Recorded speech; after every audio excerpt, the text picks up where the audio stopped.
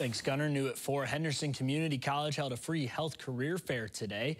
And this fair included information booths providing job opportunities from area healthcare employers and HTC degree programs. Now, 28 booths in total were in attendance, including Ascension St. Vincent, Evansville, Owensboro Health, and River Valley Behavioral Health, to just name a few.